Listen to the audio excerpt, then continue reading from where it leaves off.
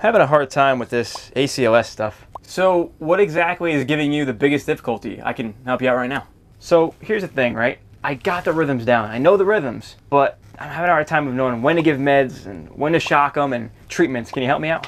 So in ACLS, once we correctly identify the rhythm, we then have to make a decision. Is the patient stable or are they unstable? And then we have to look at these three things to actually determine that. Their mental status, their blood pressure, and their chief complaint.